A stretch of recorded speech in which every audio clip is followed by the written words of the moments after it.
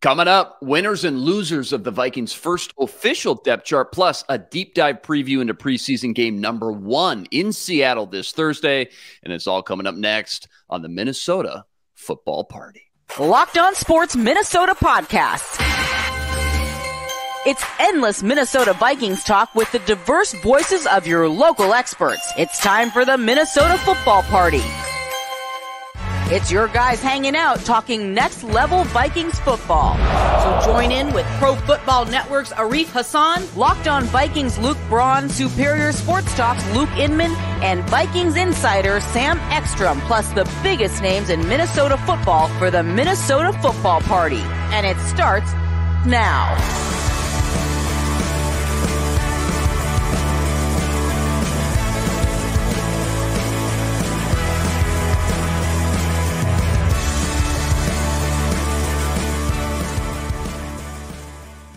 Back in the lab, another edition, Football Party, Locked On Sports Minnesota Network. This is your daily breakdown of everything Minnesota Vikings. That's Sam Ekstrom. He's on Twitter, at Sam Ekstrom, co-host of The Ron Johnson Show every Monday, Tuesday, Wednesday.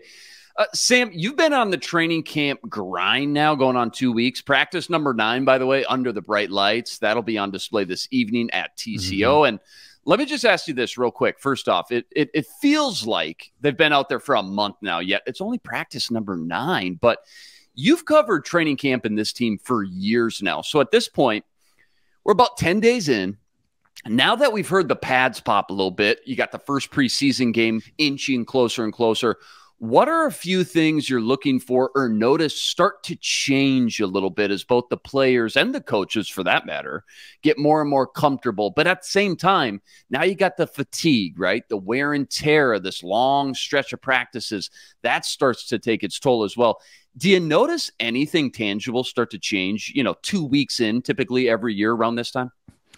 Yeah, it's interesting. I mean, I think that there's an appetite right away for any information, right? Like, what's the depth chart? Who are the third stringers? How many, how accurate was Kirk today? How's Jaron Hall look?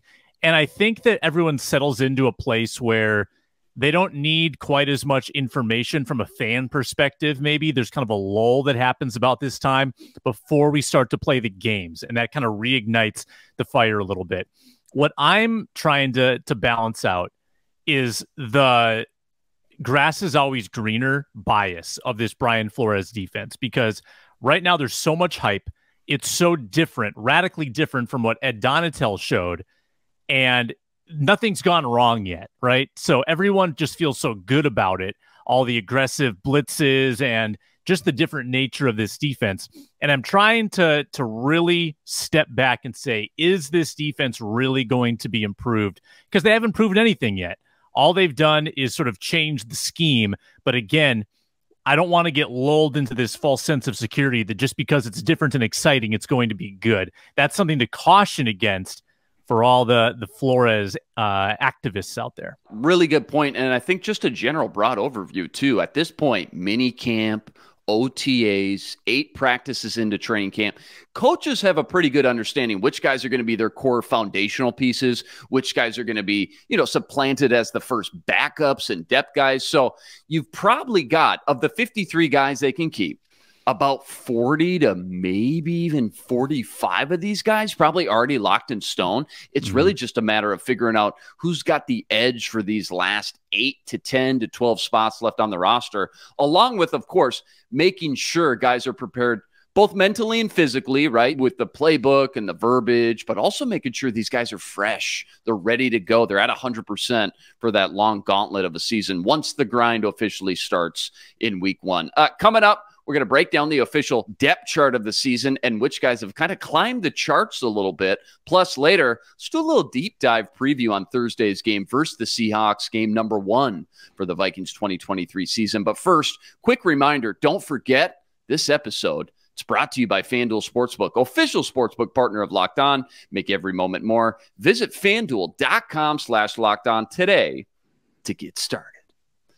All right, plenty of practice observations I want to get to from yesterday. But first, let's start with the most recent hot topic everyone's kind of buzzing about, which is the Vikings' first official depth chart. Sam, what was the one thing or maybe one guy that jumped out to you the most when you got your hands on this first depth chart, and just your biggest knee-jerk reactions?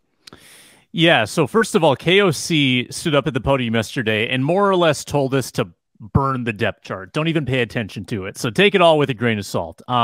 I thought there were some ludicrous designations here where they were just trying to not throw a veteran under the bus. I always feel this way. They always do this. They always try to tell us, they're gaslighting us, Luke. They're sugarcoating a little bit. They're telling us what is not true with our eyes. Like, I have not seen Ross Blacklock take more than a handful of second-team reps, and they stick him with the twos when Jaquelin Roy's clearly been above him in the rotation. Troy Reeder with the twos above Ivan Pace Jr., that's asinine. Andrew Booth Jr., again, he's been hurt, and I believe that he's with the twos. I guess more so I'm confused why Mekhi Blackman would be with the threes. That one didn't make any sense to me. So again, they're keeping the rookies down. They don't want to irk any veterans by burying them so early in camp. But again, that's why I have a tough time taking it seriously. I'm trying to remember if there's anything like truly meaningful that really stood out to me that kind of caught my eye. And I don't know, Jalen Naylor maybe with the second team. Yeah. Addison, fourth, wide receiver. Nice feather in his cap. Yeah. I think that's probably the only like really telling thing is that they've already got Naylor above Rager and above Powell, and that's without doing anything in training camp. He had one day and then got hurt. So that was telling. Otherwise, I'm not going to take it too seriously. Yeah, I will say first and foremost, I mean, just after covering the Vikings and football, right, just in general for almost 10 years now, I always like to remind folks at this time the two positions that you just can't fairly evaluate during training camp practice: running backs and safeties. Like, until you actually get into a live game, the bullets start flying. It's so hard, if not close to impossible, really, to fairly and accurately assess the play of running backs and safeties. So I know a lot was made, again, about this new running back rotation. We've talked about for months who's going to be the first man up behind Madison. Then you see Kenne's name up there, and everyone's kind of crowned him as running back 2 now for the whole year.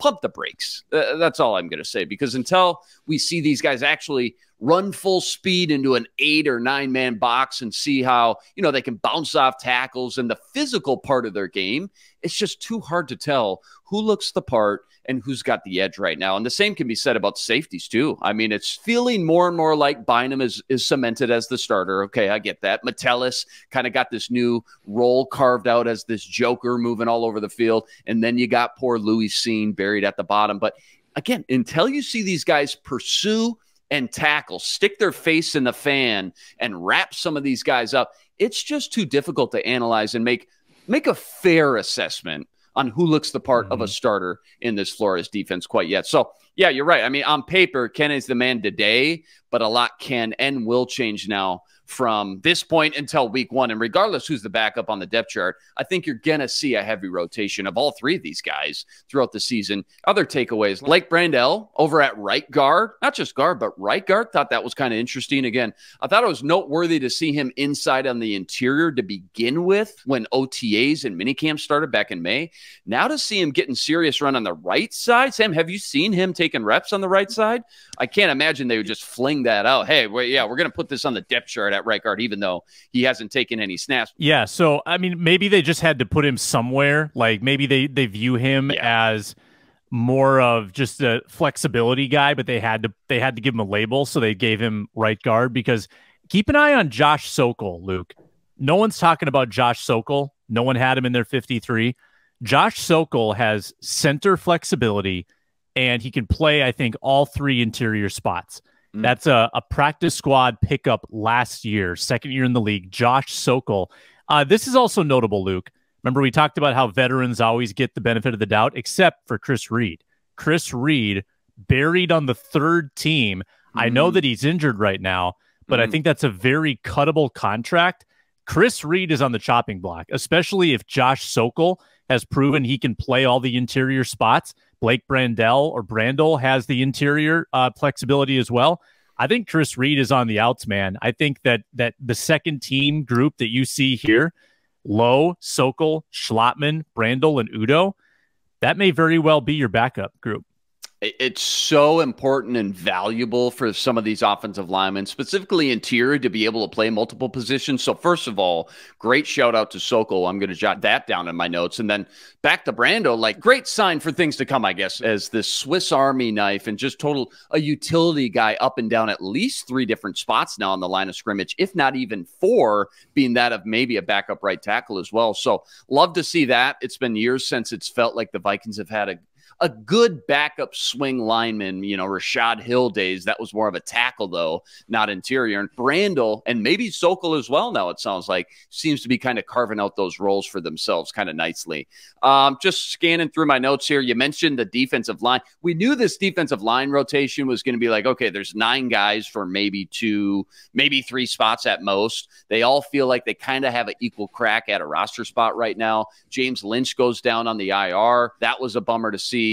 And they're going to rotate all these guys in the preseason and regular season for that matter. But yeah, you're right, man. To see Ross Blacklock ahead of guys like Assezi, like I thought that was very interesting. Again, haven't heard Assezi's name much yet, but how that whole thing plays out between Jaquelin Roy and Jonathan Bullard. You got Sheldon Day back there, Aho at the bottom. That's something I'm going to keep a close eye on for sure. Last thing real quick, I know you mentioned it, Andrew Booth.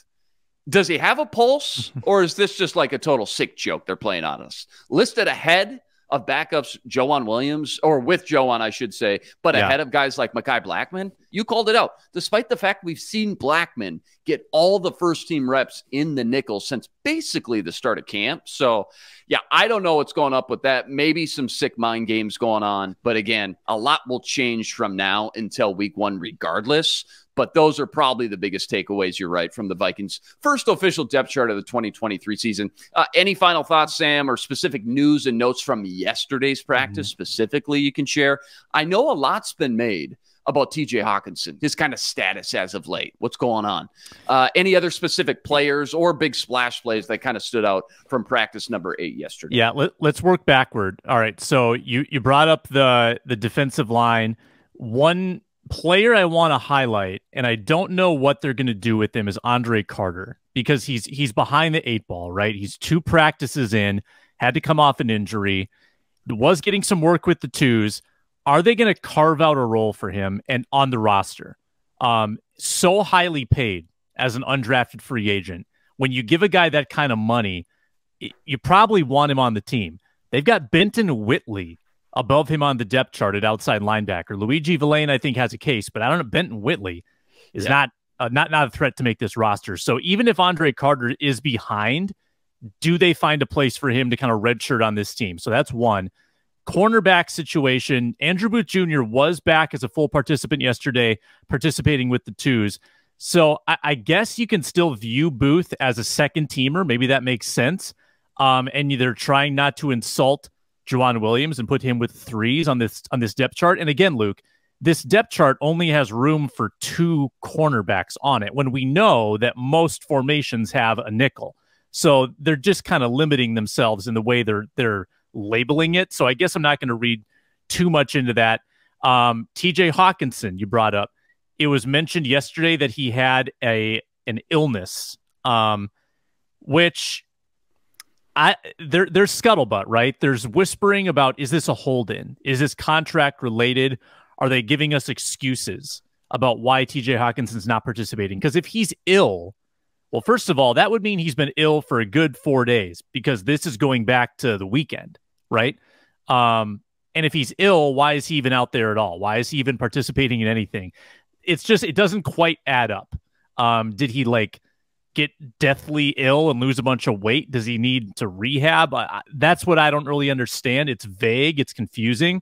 And it would make sense if he was getting a little frustrated about this contract thing. You would think that this would be sorted out by now, August 8th, going into his contract year. So I think that is a little bit alarming, but we don't know. We don't know what's going on behind the scenes there. Yesterday at practice, Luke, Daniil Hunter getting the most work he's had yet. And occasionally in offensive line versus defensive line drills, seeing him go up against a rehabbing Brian O'Neill, who, again, hasn't done full contact work yet with the team, but has started to do individual drills in full pads. So we saw the two guys we were worried about, Danielle Hunter and Brian O'Neill, going toe-to-toe yesterday, 1-against-1. That was a lot of fun to watch, and Danielle Hunter was flying around yesterday. There was even a look where they put Danielle Hunter's hand in the dirt as a down lineman with Davenport on one edge and Wanham on the other edge. Ooh. That was kind of an interesting little wrinkle that I'm not sure we expected to see. I love to hear that. Michael Strahan record. Watch out. You're on alert. This Brian Flores defense has just given this offense so many fits day in and day out. Yeah, I've seen this defense ruin some sessions where, like, you know how it goes, where the rush gets home and, okay, it's a sack. But then the play continues and the quarterback completes it, but it doesn't feel like it's real because they had 8 seconds to do it. A lot of that, like I think Luigi Villain had one yesterday where he all but slapped the ball out of Kirk Cousins' hand and then, did one of these. And then Kirk goes and runs out of the pocket and throws it to a guy. So a lot of plays that were extended but would not have been extended in a real game. That's the kind of pressure they were getting. There were 2 interceptions yesterday. It was Williams picking off Cousins, really bad throw by Cousins, and then Troy Dye with a one-hander against, was it Jaron Hall or Nick Mullins? It was one of the backups. One-hander for Troy Dye, who continues to run with the twos. So, and plenty of other interceptable balls as well that were almost picked. It was a lively day of throwing the ball yesterday, and man, I said this on the Ron Johnson show today, and I'm going to reiterate it. Jordan Addison is having a better rookie year training camp than Justin Jefferson's rookie year training camp. Wow. It's probably on par more with Stephon Diggs. I was going to ask you, of the three, how would you rank the three thus far, 8 practices in? Diggs was always, and always has been, a better monster, better practice player than Justin Jefferson. I don't really know why. I don't know if it's just like he just burns with this competitive fire.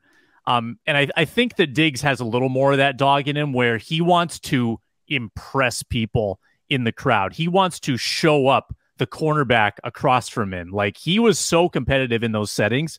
Diggs just dominated training camp. He was so good.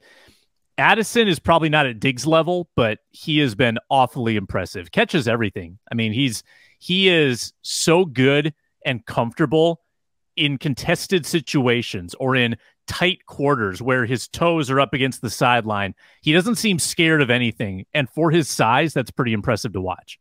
God, as good as Diggs was, as dominant as he was during training camp, I remember standing on the sidelines with you and watching that man just ball out. Mike Zimmer still didn't start that guy until what, week 3?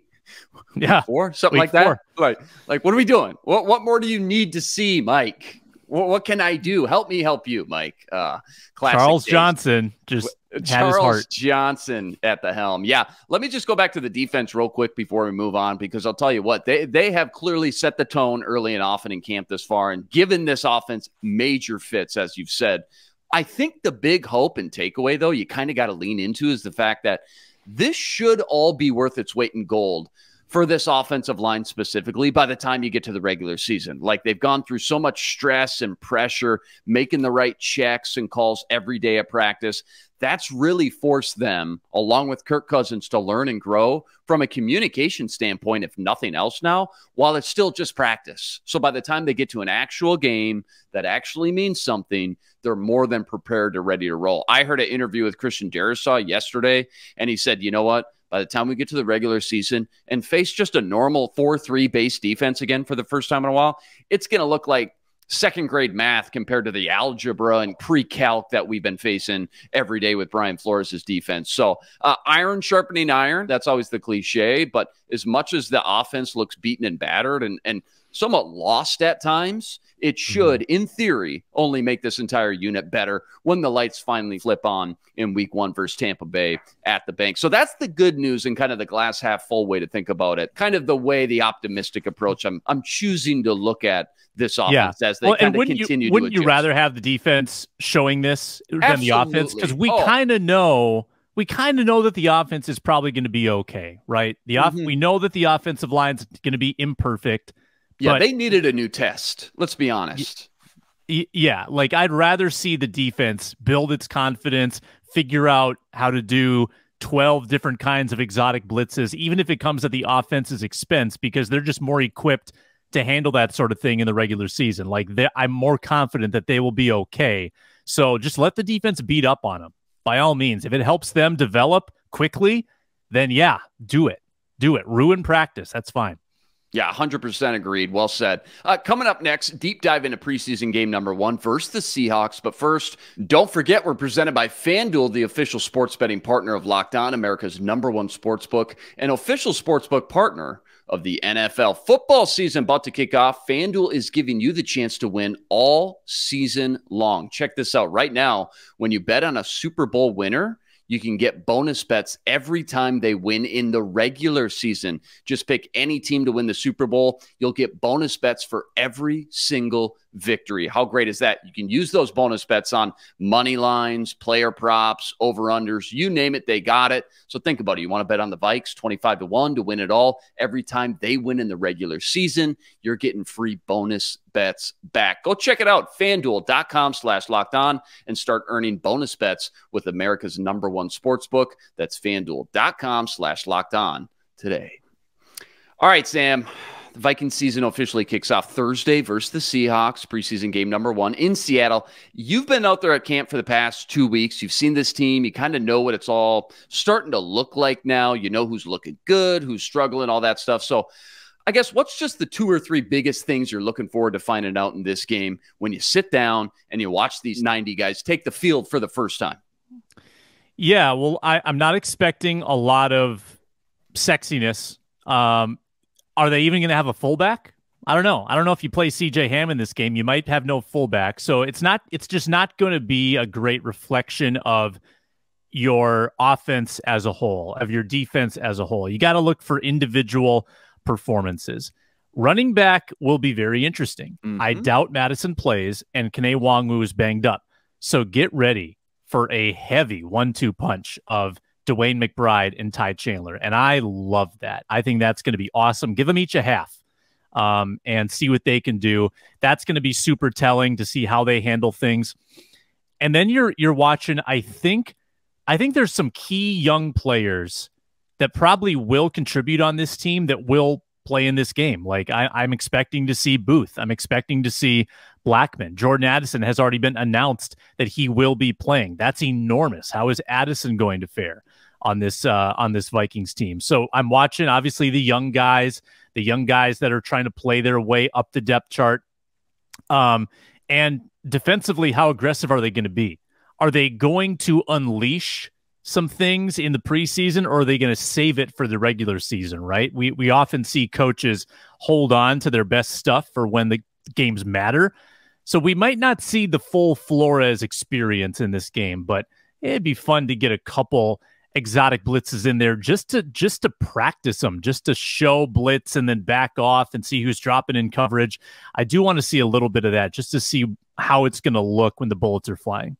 Yeah, totally agree on the running backs. And I mentioned it, running backs and safeties. Watch these guys for the first time, those 2 position groups. I'm really going to be honing in on those guys because I mentioned it's just so tough to analyze those guys during practice until the bullets are actually flying in a real game. Guys can really use that physicality, forced to break tackles or wrap guys up and bring them down. Plus the safety specifically taking the right angles in pursuit. That's so important and so tough to grade during practice when guys aren't necessarily going 100% balls to the wall each and every rep until the whistle blows and things like that. And the other thing too that I was really thinking about, this goes back to kind of just a general theme we see every year during training camp, is it happens day in and day out, by the way. On social media, you see a new clip that goes viral because somebody made a sick catch or a big play.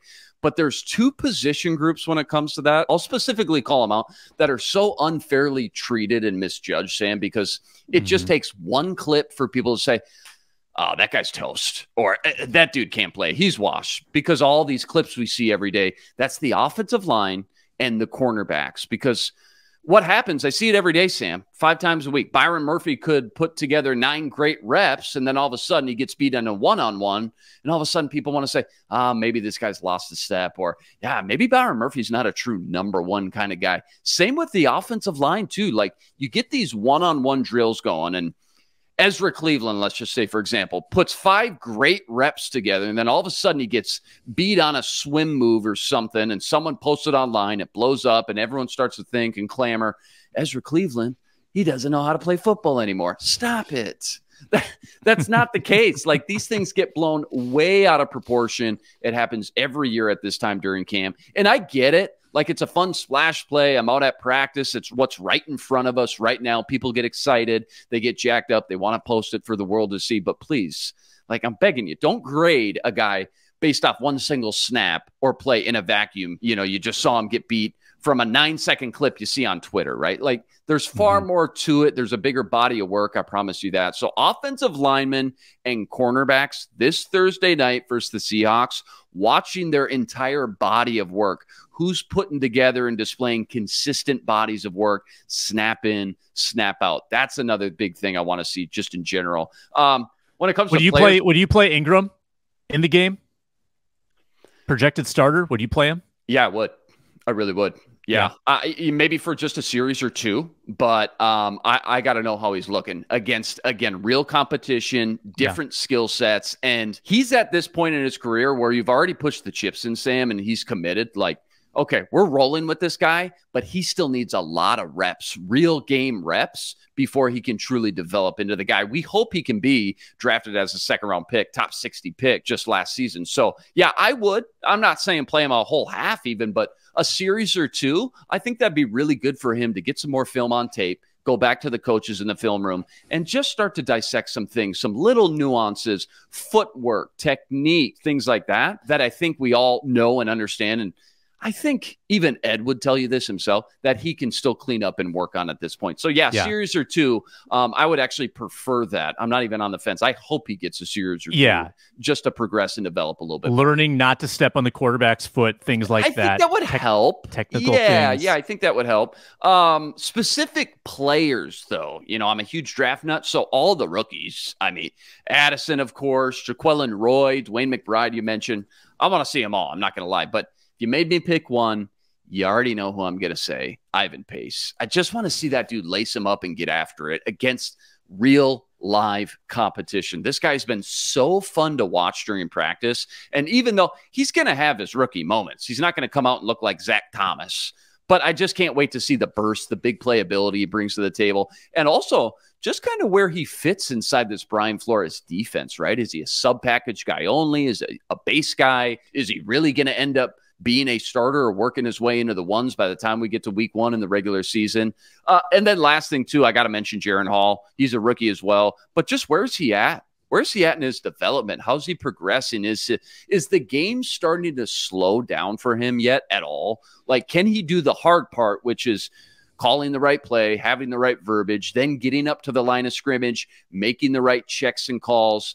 And then once you've done the hard part, then it's just go do what you do best. Go play football, sling it around, make some big-time throws, move around in the pocket, use your athleticism, create some big plays with your feet. I think he's going to be a low-key topic behind the curtains all season long for fans, and people just want to know, is he a potential bridge for life after Kirk Cousins in 2024? I get it. This is just one game. It's the first game ever in the NFL for him, but you just want to get a read. Where are we at? We just want to figure out how far away we are in his overall development, I guess. Any final thoughts? Any last takeaways here before this Thursday game versus the Seahawks? Well, we've got our preseason fantasy rosters. Can't wait. You pulled up those teams yesterday. I like my team. You got a great team. You drafted a great team, Sam, but I like my team too. I'm not going to lie. You've got McBride, right? I got McBride. He was the one. I think McBride is going to be a workhorse. Yeah. I think he's going to get a lot of work. And so it's going to come down to who scores the TDs. And again, defensive players. I think you've got Andre Carter. He's probably not going to play. Yep. But whoever has Ivan Pace, it might be a 10-tackle performance. So I'm looking forward to that. That's going to add a whole lot of intrigue on Thursday night. Absolutely. Let's end with a fun one. Everyone's favorite little game we like to call What's More Likely. Let me get some tunes on real quick. Get the game show vibe going. What did we roll with last time? Was it rock? Was it low? Oh, yeah. I think it was rock. I think we rolled with rock. Can we try? Let's try a little dance pop, a little game show vibe. Let's. Oh, I'm in the club. DJ Spin is. Uh-oh, watch out. Here we go. Okay. All right. Beautiful. Let's roll with it. Number 1. First one up. What's more likely? Kirk Cousins breaks his career passing yardage record. By the way, currently sitting at 4,917 yards. That was with Washington all the way back in 2016. His most yards in Minnesota was last year. I'm sure you remember that. 4,500 yards. Or JJ breaking his career receiving yardage record, which is 1,809 yards, obviously set last year. Now, I know these two kind of go hand in hand, Sam. Well, I got ripped on this show for suggesting that Kirk Cousins could be a 5,000-yard guy. JJ got shut down in how many games last year? Like straight up, almost shut out against the Cowboys, the Packers, the Lions did it to him. So if he can just have like a higher baseline and not get, and I think the Vikings will have some better ways to avoid him getting shut down. I am going to go with JJ exceeding that total, and I don't know if it's 2,000 yards, but again, 1,800 plus. Yeah, I think that's doable. Yeah, it's certainly, again, all right, if you think Kirk's going to throw for almost 5, then you got to have JJ for close to almost 2,000, which sounds ridiculous, but it's not. It just feels like there's more mouths to feed now, even with Adam Thielen gone, just with what Addison's been doing with the first team. Obviously, KJ Osborne taking on a bigger role. TJ Hawkinson's going to have a full offseason now to get comfortable. So that one's going to be interesting.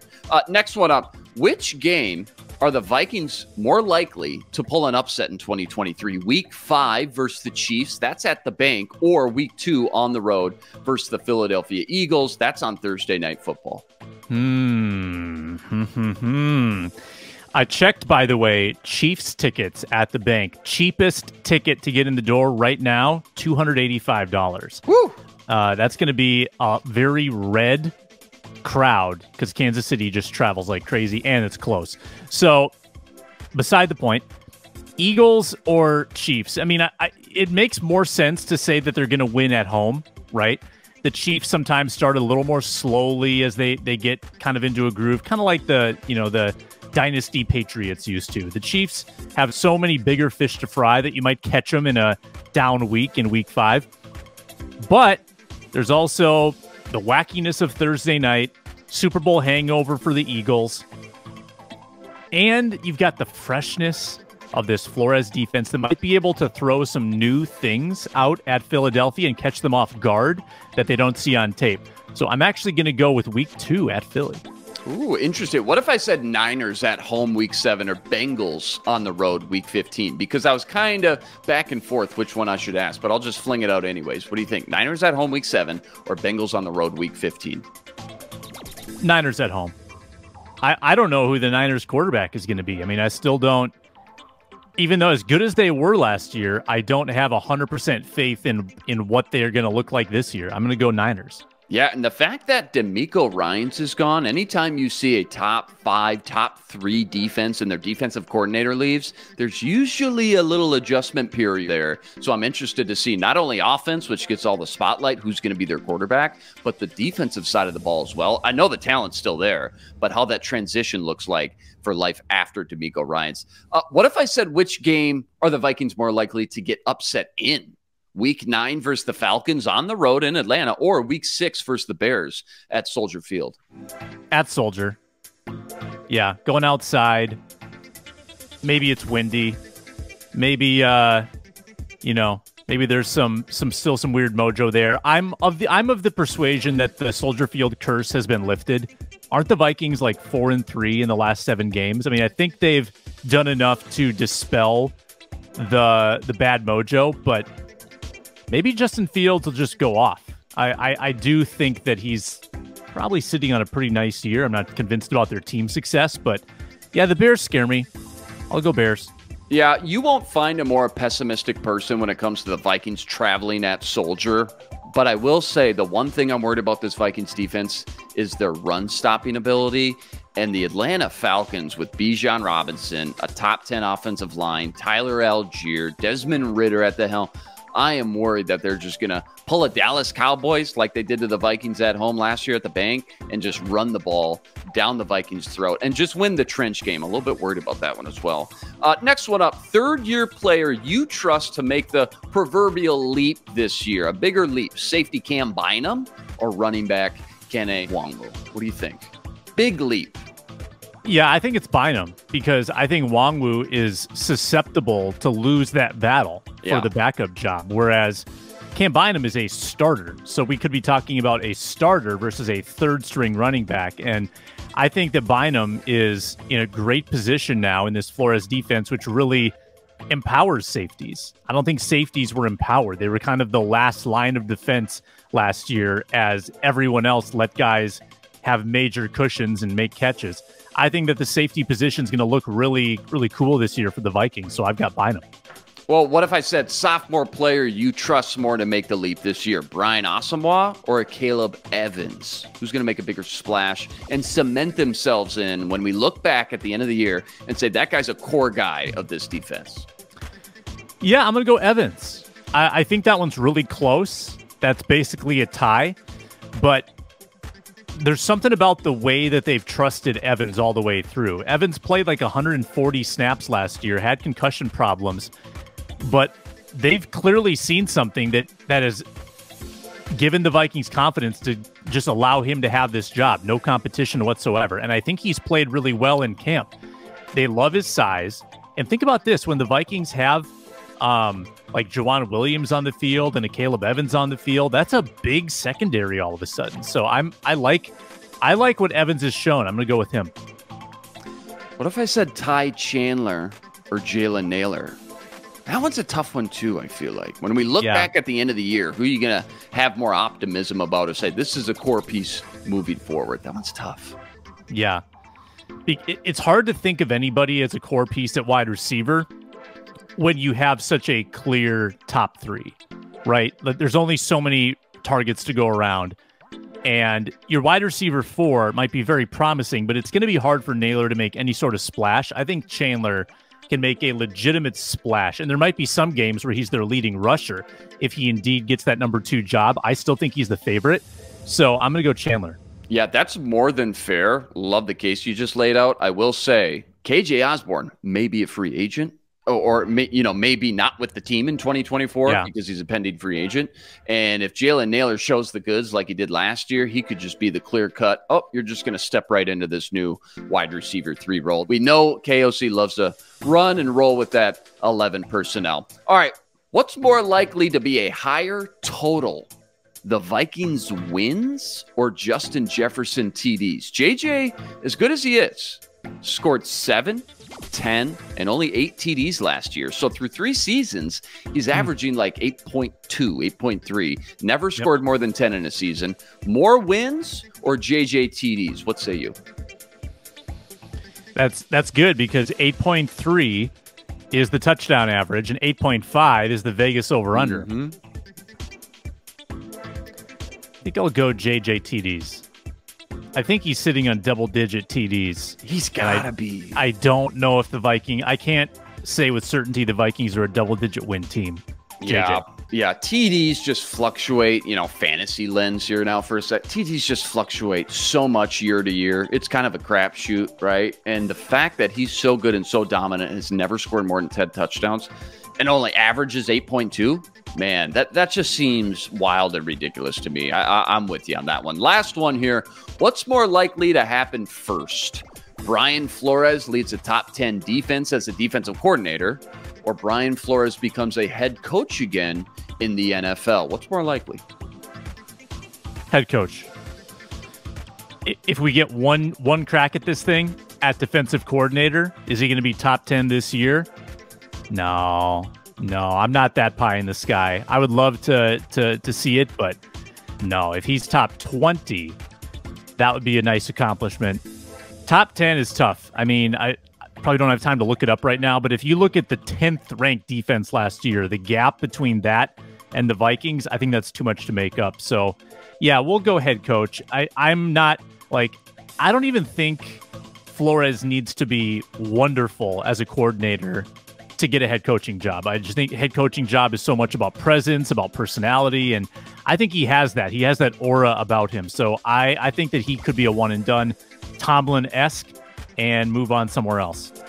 Yeah, you know, everybody, the A topic, when we look at just the personnel and roster next year, obviously Kirk Cousins, the quarterback position, nothing more important. But I will say, trying to do everything you can to keep Brian Flores around for multiple years has got to be near the top of the priority list when this is all said and done. If what we're seeing comes to fruition here and this defense actually shows some major improvement. All right, that's a wrap. That was fun, man. Great stuff per usual. I can't wait to pick your brain on tomorrow's mailbag episode and get all caught up from day 9 of training camp. Have fun out there today. As always, bring the SPF 50, find some shade. And again, quick reminder to all you guys listening at home, we'll have all the training camp and preseason coverage all month long up on the Locked On Sports Minnesota channel and right here every day on the Minnesota Football Party. That's a wrap today. Remember to like, rate, review, and subscribe to the YouTube channel. Join us every day for another episode of the Football Party. It's your one-stop shop breakdown.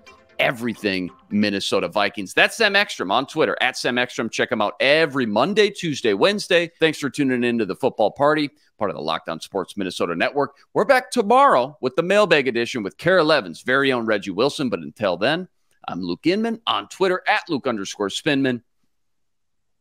Signing out.